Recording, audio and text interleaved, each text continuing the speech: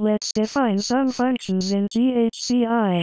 Start with the let keyword, followed by the function name. Next list the parameter names, followed by spaces, then an equals sign and another space, and on the right side write the expression that defines the value of the function.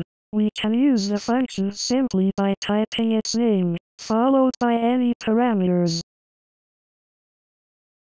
Inside the Haskell source file we can define top-level functions simply using the equals syntax.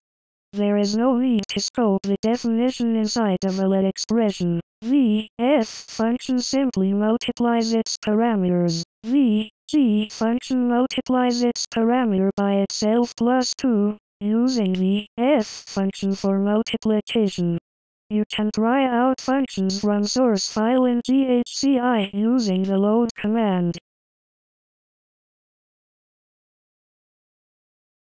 Type the name of the module you would like to load and ghci will make its functions available to you. Multiplying 2 by 3 gives us 6, as we expect. Multiplying 4 by 6, that is, 4 plus 2 in the definition of g gives us 24.